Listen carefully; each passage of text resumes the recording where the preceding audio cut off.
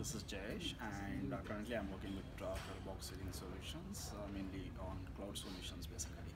And thanks for providing step in to provide this forum for thinking really on the design side of it.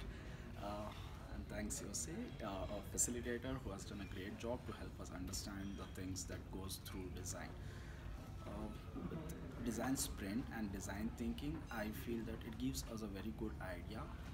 Me coming from a development background, it gives us a very good idea on how quickly can we make decisions on a business problem specifically. So within short span of time, say 4 or 5 days, we can come up with some prototypes and engage customers into it and come out for a decision whether to go for it or not go for it, or should we need some improvement and then decide on that. So within a short span of time, I mean, we can solve or we can come up with a great ideas for solving the business problem. Thanks again for stepping forward, and Yosef for getting in touch and doing this workshop. Thanks.